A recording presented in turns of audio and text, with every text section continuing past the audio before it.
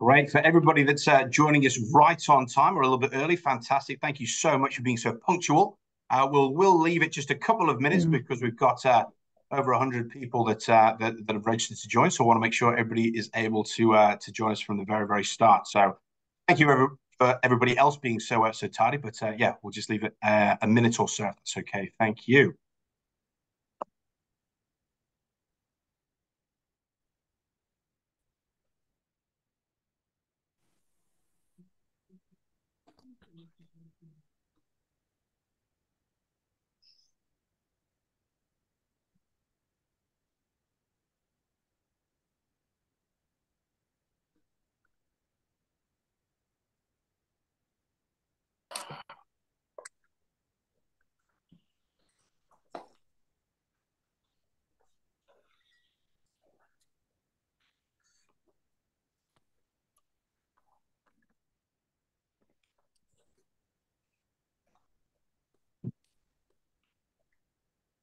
Becca?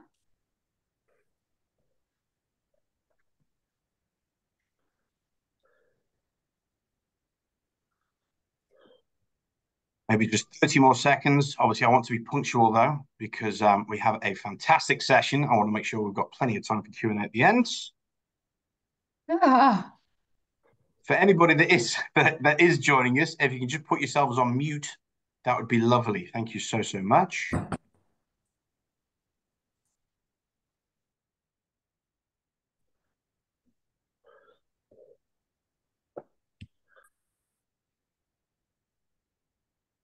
Okay, well, I think people are obviously still going to be joining during the early part, but obviously I'm wanting to make sure that we have plenty of time, so maybe we'll get started. So good morning, good afternoon, good evening, wherever you are in the world.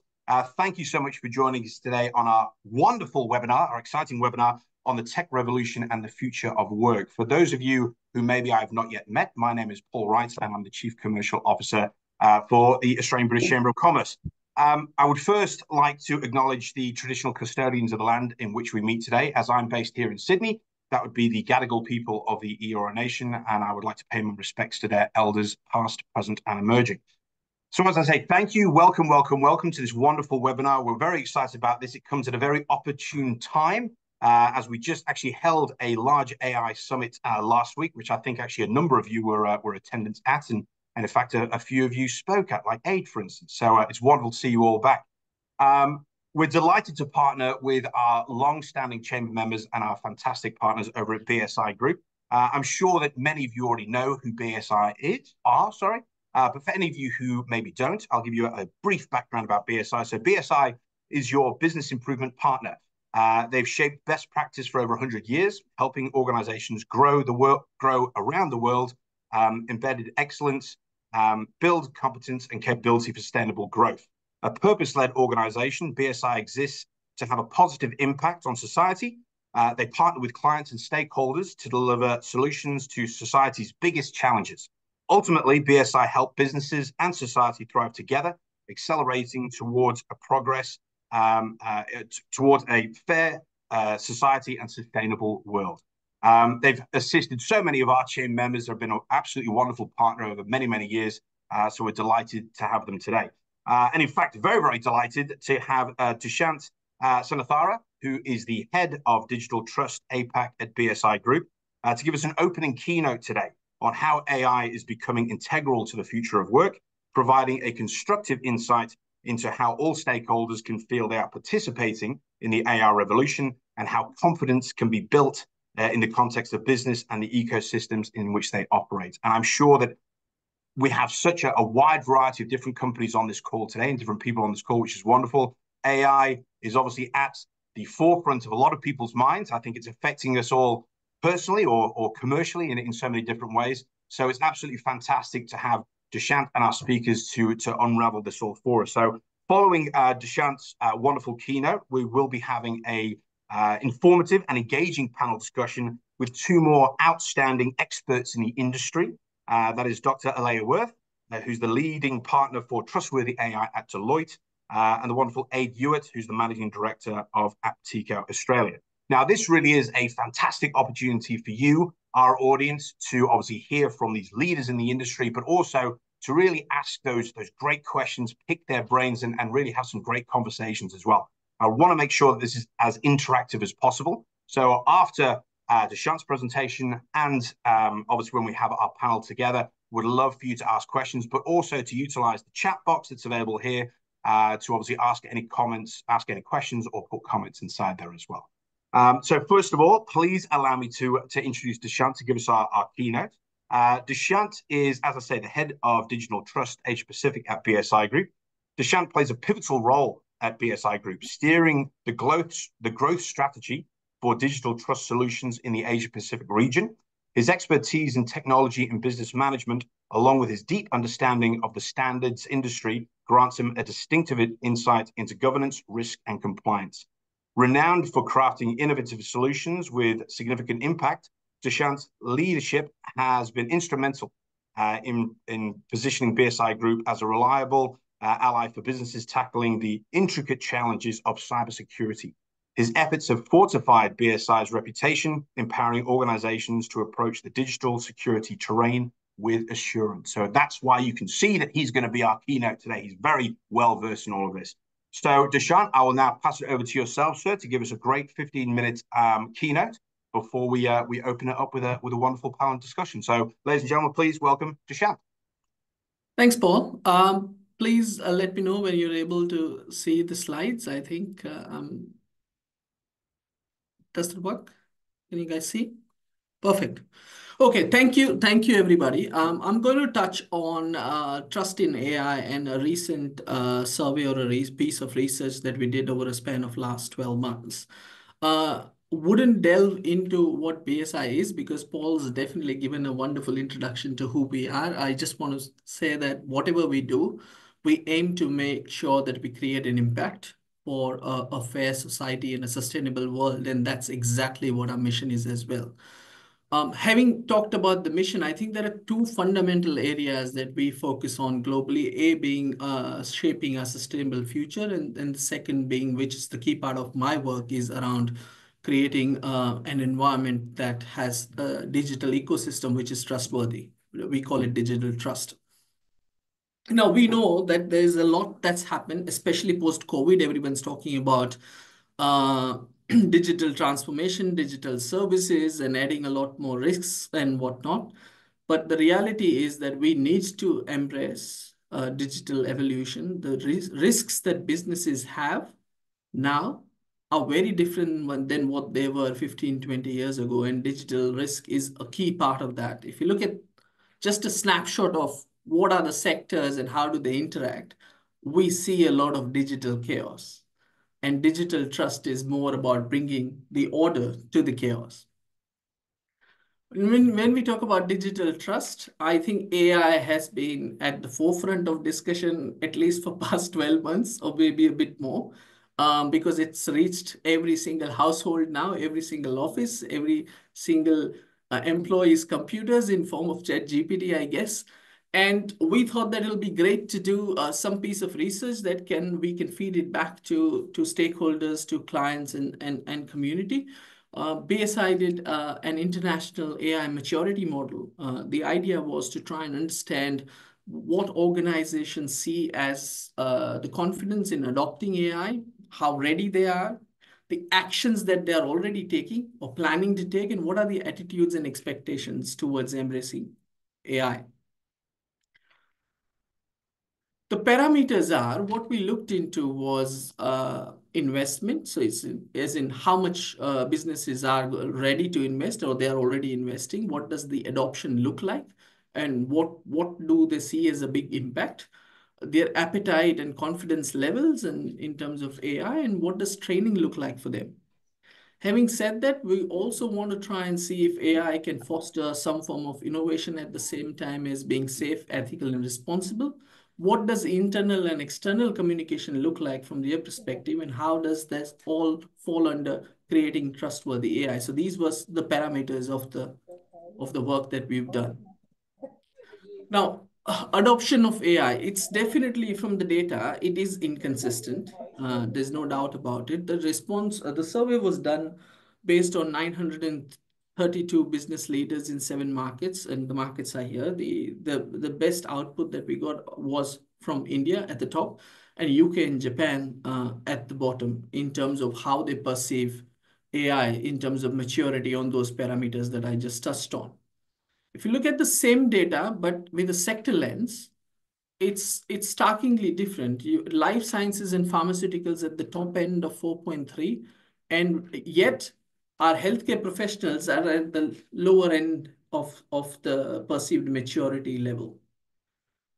Now, what are these parameters and how did we come about, right? So there are 2 focus areas. First is what is the attitude towards AI, and what are the actions that are being taken in terms of AI, and that is graded on the score of 1 to 5. And if I'm not mistaken, I think Paul will send out the detailed survey in terms of what the nitty-gritties are, but I'll pretty much touch on some important analysis that came out of it. The first one being the business leaders do know that they need to invest in AI, and 81% of them believe in it. But on the other hand, over the course of past 12 months, 78% of the business leaders have said that they trust AI a lot more than they did previously. And they also believe that there has to be a lot more focus on training to ensure that there is some form of AI embracement within the employees, stakeholders, as well as the wider society. So what does training mean for the businesses?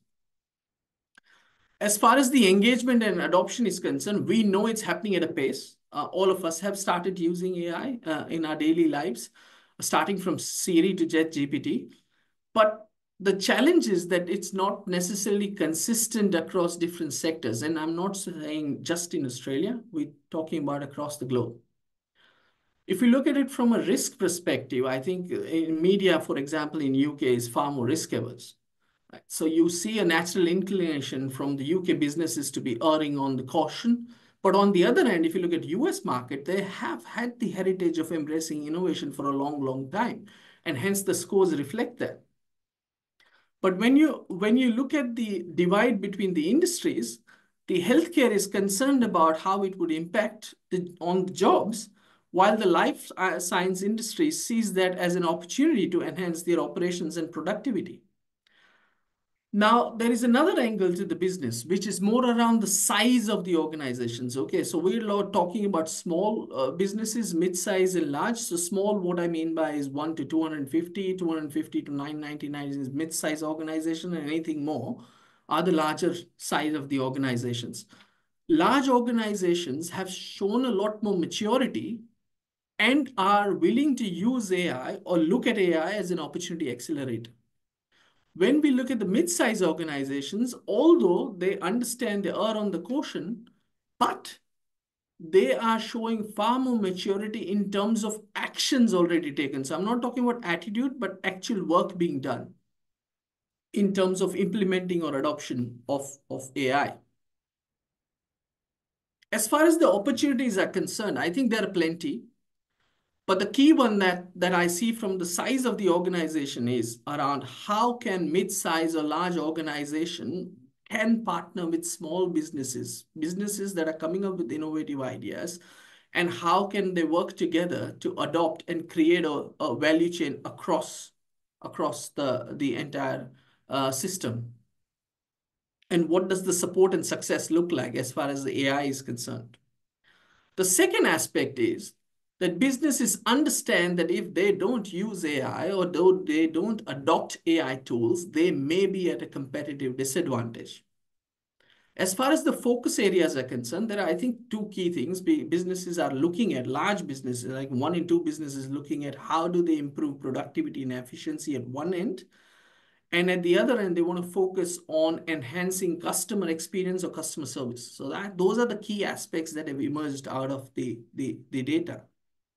Now, going forward, the challenge is how do business leaders balance between encouraging innovation at one end and adopt AI, obviously for those reasons, but on the other end, how do we reassure our employees that we are going to do it responsibly and that they will be part of the future and they will help us shape the AI future as well. So I think it's a fine line that needs to be balanced.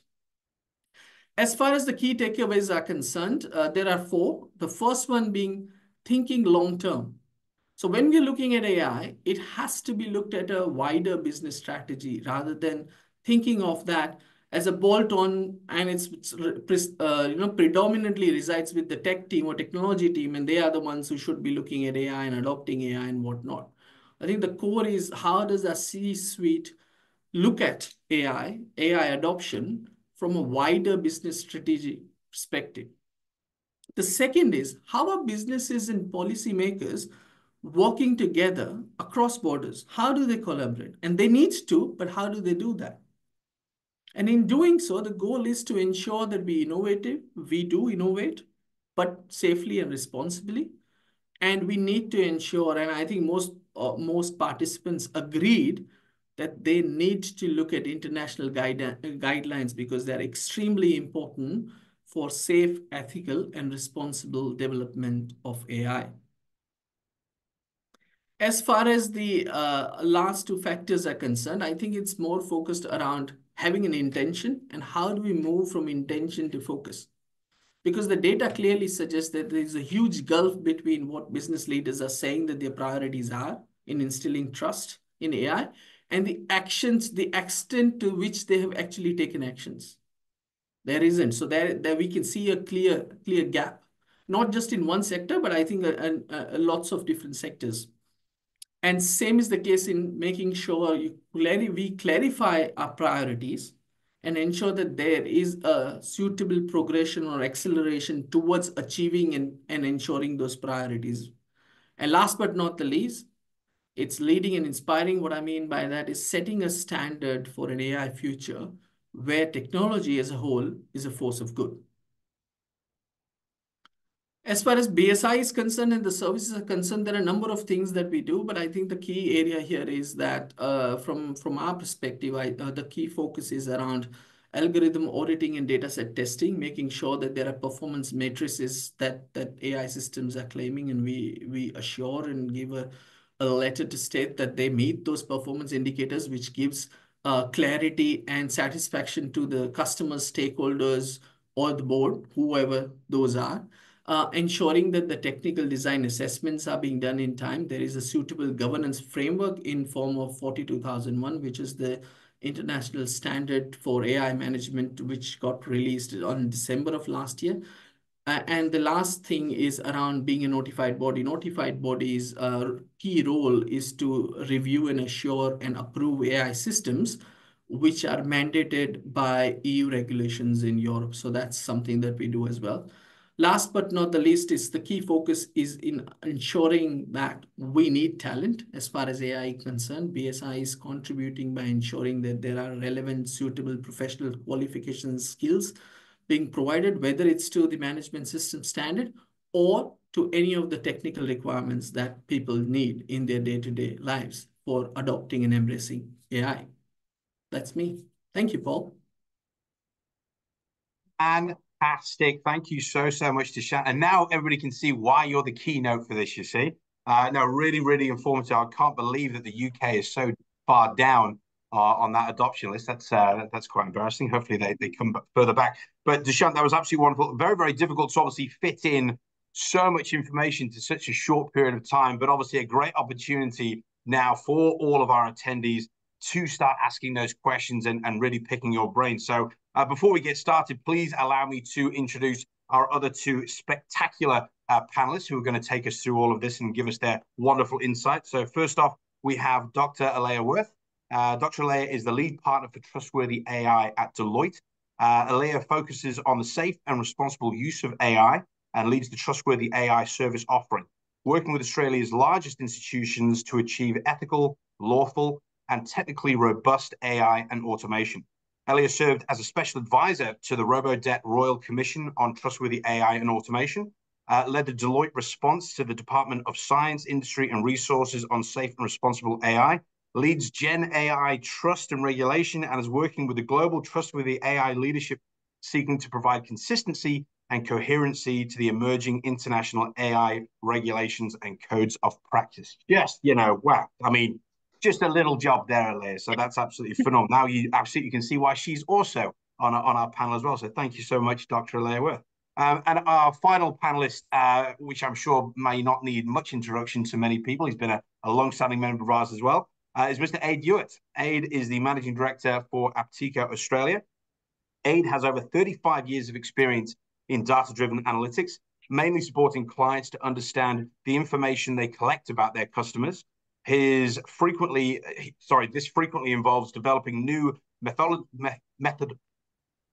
methodologies, thank you, which harness the ever-changing technical landscape they use to capture and leverage data. As technological development frequency outpaces legal government, Ade has also learned how to strike a common sense balance between what can be done and what should be done, specifically in the grey areas of legislation. So thank you so much, our wonderful panelists. Now, as I say to our wonderful audience that we have here today, would love for you to obviously start thinking of some questions. Please utilize the chat feature that you can get at the bottom of your screen. But if you do have any questions, please, you can obviously raise your hand as well, or just take yourself off mute and ask me the question straight off the bat. But maybe I will start.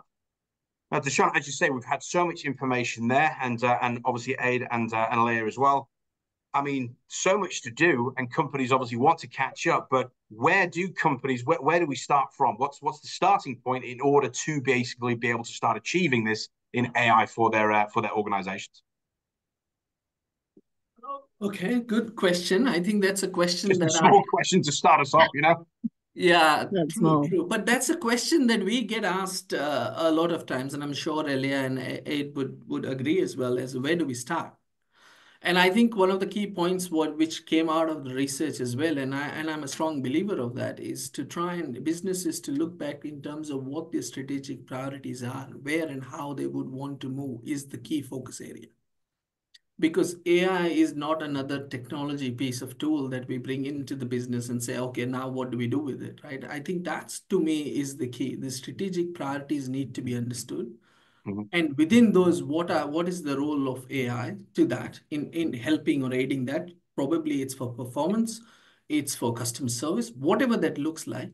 And then looking back around, who are the individuals, who are the representatives from across the business, not just technology team, who are going to play pivotal role, what their roles and responsibilities are going to look like, and then looking at technology and implementation and whatnot. So I think key things are the nuts and bolts should be upfront rather than worrying about what the technology could do for them in short period or long period of time.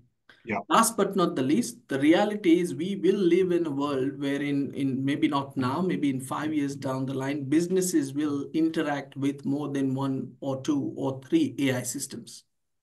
Then how do they ensure that there is a governance in place where we are embracing innovation at one end, taking advantage of efficiencies, and making sure that they are doing responsibly? So I think that's probably the best way to start. Oh, fantastic. And Ade and Leah? Do you want to go next?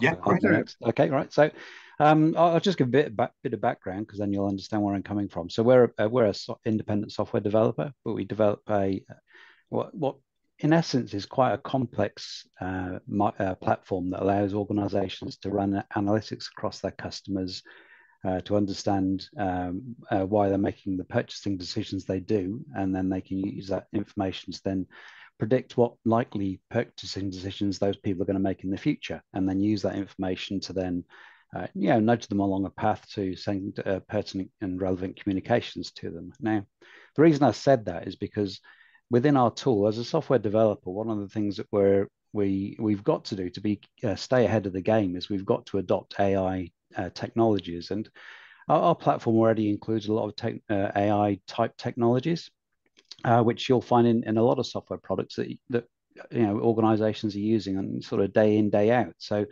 there are 2 different forms of AI, or 2 real different forms of AI. One is machine learning, which is sort of number crunching and just sort of takes you through a process to guide you through something that normally you might struggle to do. So a data scientist, for example, when you're doing some sort of algorithms or mathematics, there'll be a wizard or some sort of element within your software products that allow you to do that.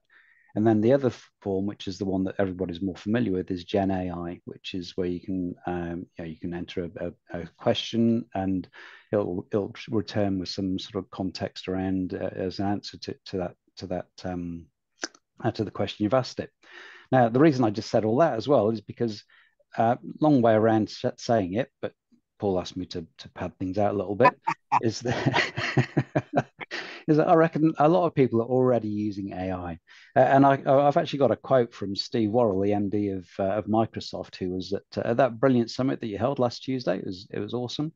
But what he said is that on average, 75% of employees are already using AI. And Australia is actually ahead of the field on that. Where 84% of Australian employees are already using AI. So I think it's already out there. A lot of people already using it. But they'll just start using it more and more as people become more aware of the risks associated with it. No, thanks, Analea. I think Dushyant mentioned it right up front, which is start with a plan. It's so easy to get distracted by the bright, shiny, sparkly, exciting new toys that are coming through in the AI space. I spent a lot of time with boards and executive groups that are both excited and terrified at the same time of what AI can provide, but often don't actually understand what it actually is. So drank the Kool-Aid without necessarily understanding what that is. So, and when you're talking about starting with a plan, it is making sure that plan is really identifying value pools for your AI systems within an organization. Again, to Dushyant's point, is ensuring that any investment in AI is aligned to supporting your organizational strategy, and then breaking it down to have a really frank, fearless self-contemplation of where AI can truly provide that value, where your organization is mature enough to actually get that return on the value. And then I saw a great question in there by Elizabeth, which is with regards to return on investment, making sure that you've got really strong, robust metrics to measure the value of AI that is being implemented, to understand where it's being successful, where you're getting the value, and where it's not. Yeah, no, because very quickly, Elia, obviously your title, lead partner for Trustworthy AI, and I think that's a big part of it, trust. I think that's the biggest challenge maybe that people have, because AI is relatively unregulated here in Australia. So trust is always going to be a big factor. People don't like what they don't know, and they think as soon as I start doing this, am I going to be hacked, or are there going to be autonomous killer drones that are going to come down on me and things like that? What are your thoughts on obviously increasing that trust in AI, particularly for small to medium businesses? It's really funny that you asked that, because yes, my title is Trustworthy AI. I focus on AI risk and governance. So my consulting colleagues thought, they did much cooler stuff in the build of AI. So they were all about the sparkle and opportunity, where I was kind of you need to get your risk management and your governance frameworks in place. And quite often they're like, oh, don't bring the risk partner. She's just going to scare everyone. And it's, we won't get to build cool things. And that has really turned around in the last 6 months, which is there's a real acknowledgement of trust and effective risk management being integral to maturing AI, or just implementing AI within organizations.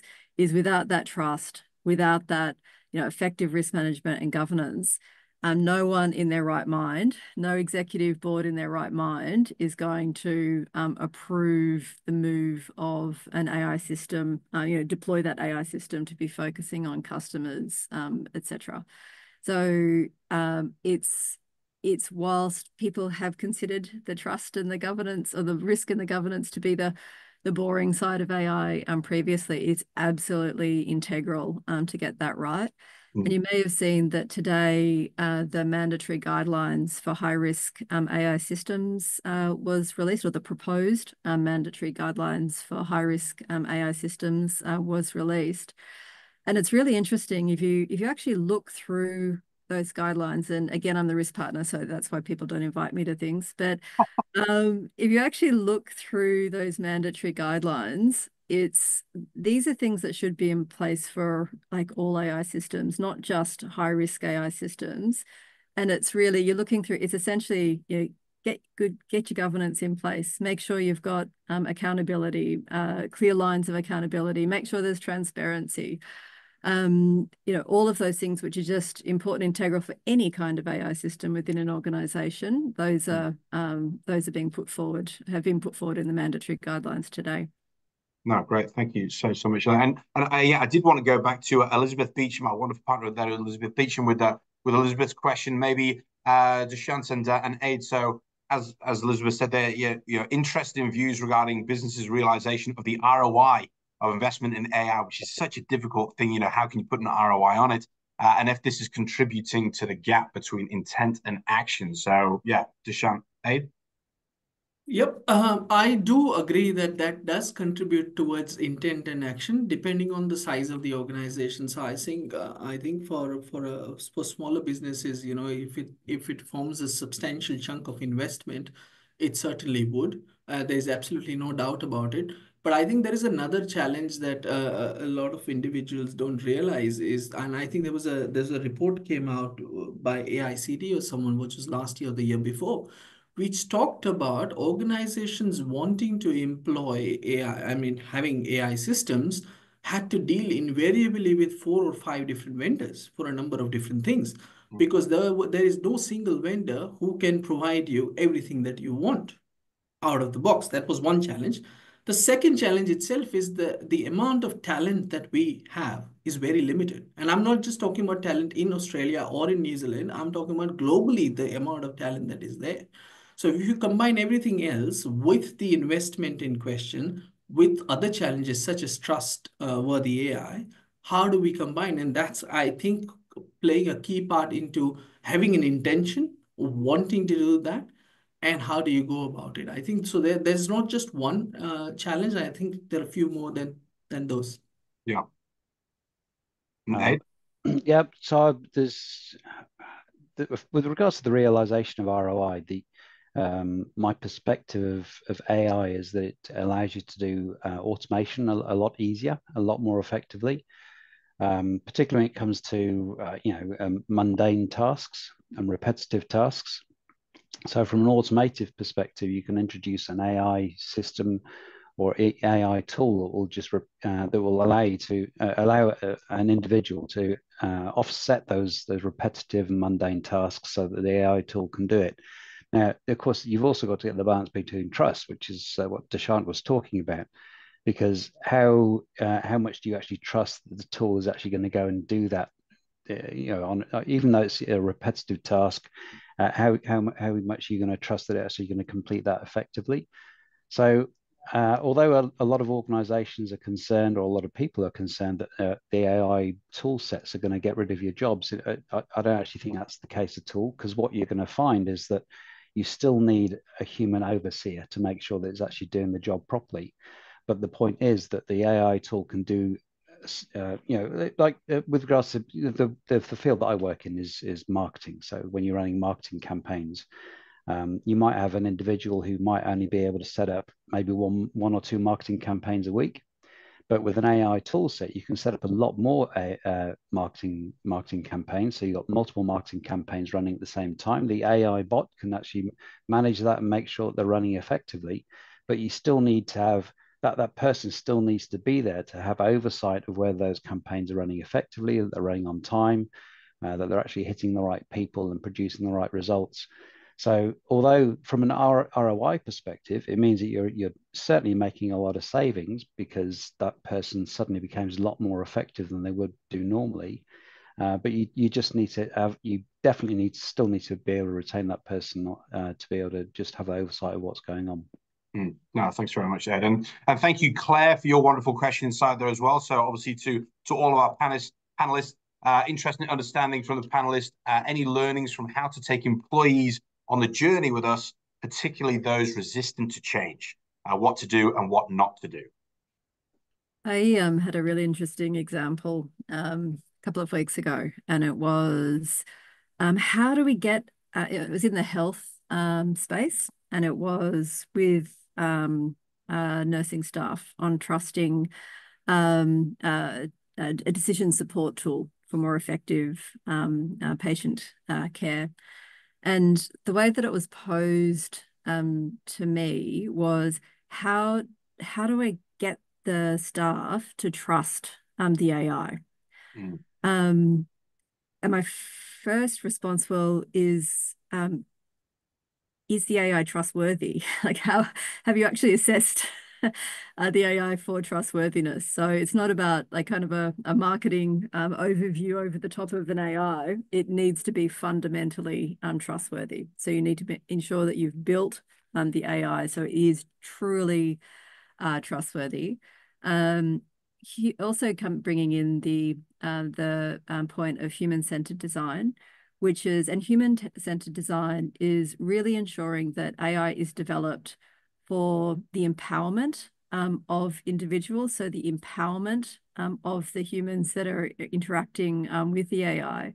And if that's truly done well, again, not as a marketing exercise around the outside of the AI, but if the AI has truly been built with human-centered design to promote and empower the humans that are interacting with this, you're in a much better position to represent the reality of the AI, which is empowerment and support rather than as a threat for jobs. So, and this, while I said, truly investing in the AI to make sure it is both trustworthy and human-centered, not in just a marketing campaign, but then of course there is a lot of investment in change management around the delivery of AI systems. Thanks, Alia. Any other comments from you, gentlemen? Yeah, so we deal with a lot of organisations that develop content, creative content for adverts, either through emails or well, anything that goes in the broadsheets. And when AI first came out, or ChatGPT first came out, there was a lot of reticence amongst our clients about wanting to use that, those tool sets, mainly because they thought it was going to take their jobs away. But what you then find out is, I mean, the Gen AI uses something called a large language model, which is basically a big algorithm that goes off, and it will come back with an average type answer based on how it's been taught. So that the model itself has to be taught how to answer a question based on how other people have answered the question before. And it does that by scaling through the World Wide Web to find information, or through a closed environment to find the information it's going to use as a source for that. Now, sorry, I've forgotten where I was going with that now. Oh yeah, okay. So now what people then realized was as it was coming back with the answers for the content for their creative piece, that it actually formed a good starting point. So it gave them a nudge. You get that creative blank when you're trying to think of an idea of where to start from. And it's great from that perspective. It gives you a good starting point.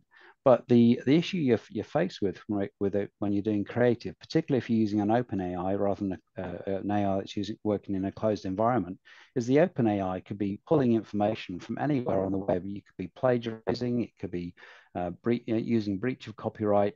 So from a creative perspective, those individuals that were first of all reticent about wanting to use AI suddenly realized that they could actually use that as a means of just giving them that spark of where to start from. But then they'd write their own content over the top of it. So it was actually their content they were using, but they're just using AI as a starting point for it.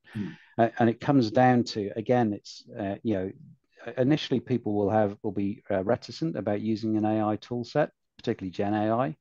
But when they start to realize that it's not actually as good as they thought it was to start off with, and that they're much better, then they'll adopt it a lot quicker. Yeah, no, fantastic. Because following on from that, Dushyant, obviously we had a great question there from Mark Willis saying, following on from Claire's question above, what are the key blockages to AI trust from the point of view of employees? Obviously, your presentation mentioned management's perception of AI. Do you have any data on employees' perception at all? No, I think the data doesn't have employees' perception, but it does have perception of the business leaders where they made. I think there was a point made around making sure how do they embrace innovation at one end and while balancing employees at large. So it's their viewpoint to start with in terms of what does their future look like with the business. So I think there is a concern there. There's no doubt about it, because how do you ensure the concern? But there is no information or data on it. Having said that, as far as I'm concerned, in my own conversations with organizations taking up this journey, largely it has been, it's a mixed bag. But I think there are two instances, especially the one from last year, that I can clearly see. An organization wanting to implement AI within the business, and I'm talking about a global organization. One of the key issues or challenges that they had posed while implementing that was how would our employees perceive use of AI and whether they would trust it or not and use it. So I think that, and it was fundamentally internal challenge rather than an external one, because the AI was only meant for internal usage. And I think one of the exercise that they did, which I think is really relevant, is rather than saying we want to use AI, I think there was a forum and a discussion around, well, these are the common challenges as far as business and business processes are concerned. How do you think we could work together to minimize these challenges? Right? Let's say turnaround time could be one. I'm not saying that was the issue there, but then how do they address? And I think in that process that they discussed and came up with saying that we fundamentally need efficiencies around these 2 or 3 areas. And that's how the discussion went through to what technology we could use. And then AI systems came into picture. And gradually, as part of that conversation, that already got the buy-in from employees saying, this sounds like a good idea, as long as we do it in the right manner. So that buy-in was important for them to roll it out. And they do have that now. And it's working fundamentally well. Yeah. So I think it's really important for us to understand which are the groups of individuals or teams that we should be bringing together rather than only thinking from a tech team perspective, right? So I think that's the way to go about it. No, great. Thanks so much. And Fred, sorry, sorry, go on. I was about to say, just to be a bit controversial, it is, we're talking, and I've just done this myself, is talk about make sure your AI is trustworthy, etc. But it's also, you need your humans and your leaders to be having a real conversation, like really being transparent, and they need to be trustworthy, and the employees need to trust the message that is coming with regards to AI, because, and this is the controversial bit, but to be frank, is a lot of the conversation is around productivity and efficiency. Fantastic. I've not seen one organization say, okay, with this productivity and efficiency gain, we're going to reduce workers to a 3-day or a 4-day working week at current salary. That's where the productivity and efficiency gains are going to go, rather than reducing the headcount. So it is about, when you're having these discussions, or leaders are having these discussions, there needs to be really clear messaging. There needs to be clear strategy. So what are you trying to achieve with your AI? If it is productivity and efficiency, what do you actually mean by that? And then having real conversations on the basis of it. No, absolutely. Because I know Fred Chilton, another one of our fantastic long-standing members, I think you've sort of answered it there. How do we know the tool is trustworthy with human-centered design? I think obviously, Ali, you've probably given a great response there, but Dushyant and Ade, didn't know if you had any add-ons for that. I think from my perspective, there are tools available. There are tools that we use, which we call, and I think I mentioned that in my presentation as well towards the end, is what we call it data set testing and algorithm auditing. So that's where an organization would come and say, these are our performance matrices, which is when then they are evaluated against those performance matrices and to see the output, whether it's doing what's supposed to do, not, and what does that look like. But it's only point in time, right? And we know that AI will learn on its own. So what does that look like in 6 months or a year could be slightly different. or the fundamental purpose of the AI system may have changed over the course of time as well. So at that point, they may have to reevaluate that again. But there are tools available where it's possible to do that, to try and have a starting point around what does that look like. And I think if a lot of people who are using AI, and in fact, I spoke to someone a couple of weeks ago where they clearly said that we are using this for, I think it was for breast scan, and they already knew what the error rate was. The error rate was close to 4 to 5%. 4 to 5% was the error rate. They knew exactly what the challenge was and where and how they are going to improve moving forward. So I think there are tools available where it's possible to understand how trustworthy it could look like. I doubt they'll always will be mathematically be 100%, but as long as you know what the error rates are and what does that look like, and in the process you're explaining to the user groups, whoever those are, whether they're internal employees, your stakeholders, or externally customers, I think that's going to be the key, being open and honest about that. Because I think, I mean, just to throw a question in here as well, everybody at the moment is going on about a skill shortage, I think, across all industry sectors, but I think, this is such a specialized skill as well. How is Australia right now from a skills development perspective? Is there a huge shortage in skilled labor in this particular sector right now? And what is being done to increase that? I think I'll stop you on that one. Well, no, I think Australia is always going to be short on skills because it's relative compared to most of the advanced technical countries. Thinking to sort of America and across Europe, we've got such a much smaller population, so there's always going to be a skill shortage, whatever industry sector you're working in. I think it'd just be my opinion. When it comes to AI, it's such a fast-moving beast. There's so many new things. It's constantly changing and evolving. I think it'd be really easy if a new component to the tech evolves and that component evolves in Australia, then Australia could start leading the field. It just grows that quickly. So it's. I was actually going to say depends to the last question, but I'm going to say depends to your question as well. Really depends what's going on. Shantha or Leah, do you want to jump in on that one, or? I think I covered it. It's we've got a skill shortage. We'll continue to have a skill shortage. It's I get asked quite often, oh, my child is in secondary school or going into university. What should they be studying? What skills should they be developing to protect themselves going into an AI-driven future? And before generative AI, so before large language models, I responded, really focusing on those truly human traits like empathy and creativity. However, with the increasing sophistication of LLMs and generative AI, AI can do AI is now creating, it's writing, it's creating art, it's creating objects, it's creating content. So we've kind of, that's no longer such a defining characteristic. And then from the empathy side, it's developing a very plausible demonstration or replication of empathy. And I don't know how many of you have spent a long time in telephone queues in contact centers. But I do believe that my interactions with AI have somehow or quite often been more empathetic than those experiences going through those centers. So it's I still believe that it is the truly human characteristics that will take us forward. But of course, as we head more into that AI future, it is AI risk management, AI governance, AI regulation. That's the growing market in this space.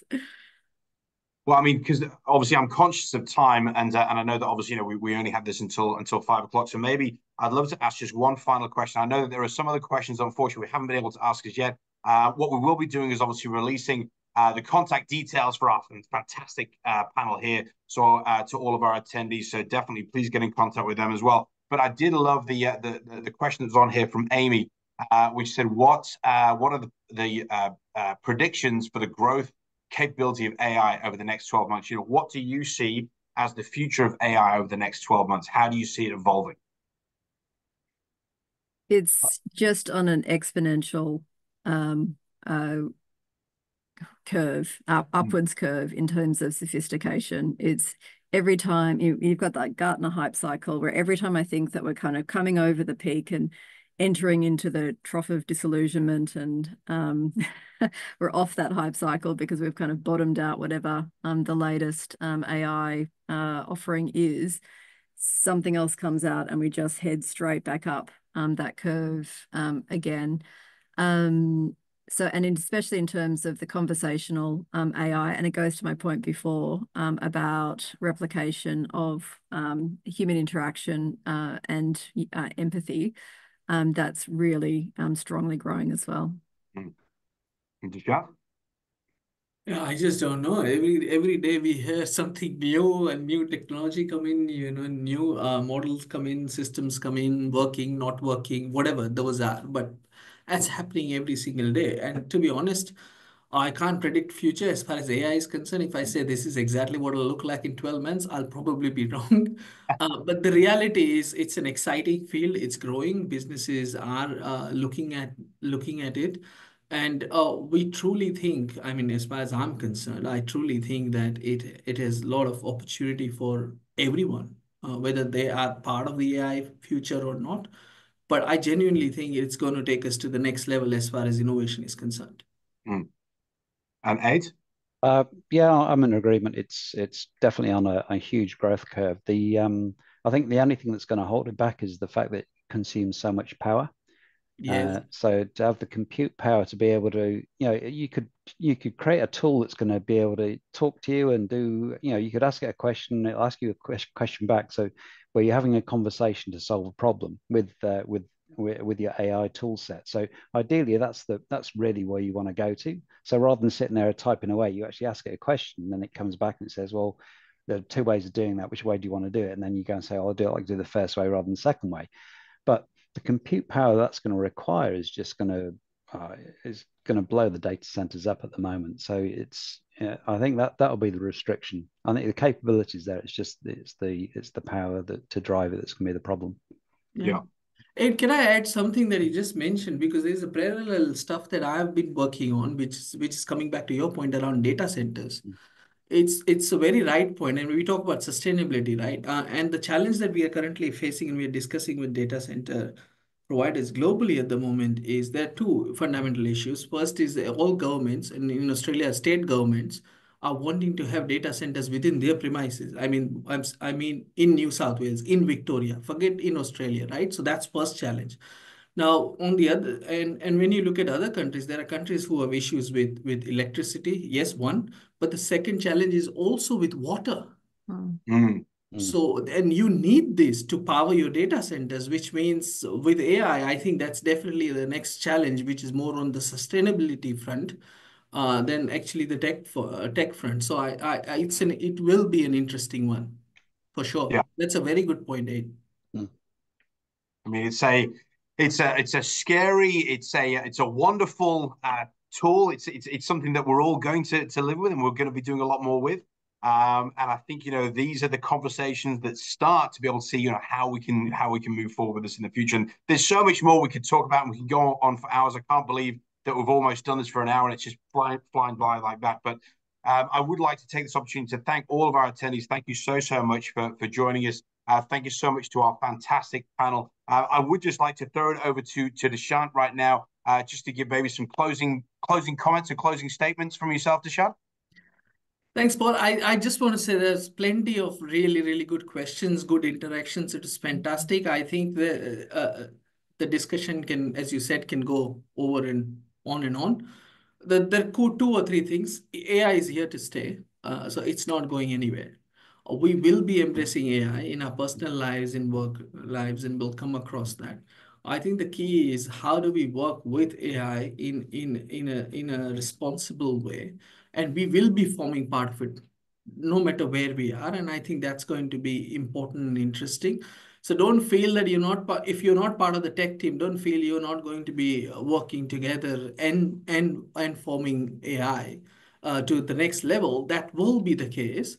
And last but not the least, I think Ed mentioned human oversight, and so did Elia. it is going to be important. So it is definitely not going to replace us forever. We will be needed. It's just that our roles will change as the technology evolves. That's all I can say. But it's interesting future. At least next 12 months will be interesting. And most importantly, you're not alone. So to utilize the wonderful skills and resources of our fantastic panelists here, to ask those questions, to really see what your businesses can be doing to achieve more in AI, or just understanding how to actually start and harness AI for your business. I would definitely encourage you to reach out to our fantastic speakers. So it allows me now to close the proceedings. So thank you so much again to our wonderful partners at BSI for putting on this webinar today. Thank you so much, Dushyant, for your fantastic insights. Thank you so much, Dr. Leo Worth. Thank you so much, Ade Ewart. It's been absolutely wonderful hearing your thoughts. As we said, we could have kept this going for so much longer. To all of our attendees, we will be sending out a post-event email, which will feature obviously the contact details for Dushyant, Alea, and Ade. So definitely, I'm sure they'll be bombarded with emails now and LinkedIn requests, but a great opportunity to pick their brains further. Obviously, Dushyant, you've also obviously given us a fantastic tool that we can obviously send out to everybody as well, another document to explain things a little bit further as well. So thank you so much again, everybody, for attending. Thank you to our wonderful panelists. Obviously, it'd be remiss of me not to give a quick plug to the Australian British Chamber of Commerce as well. We've got some fantastic events, coming up for the rest of the year. In Sydney, our next one is our Sydney Summer Spritz. Please do join us for that wonderful networking to take place there. If you're not already a member of ours, my God, why aren't you? Please get in contact with myself or my colleagues here at the Chamber to see how we can support you as well. But for now, just want to say thank you so much again to Dushyant, our wonderful panelists. Thank you so much to our audience, and look forward to seeing you all very, very soon. Have a wonderful evening ahead. Thank you. Thanks, Paul. Thanks, Alea. And cheers. Cheers. Thank you. Bye. Yep.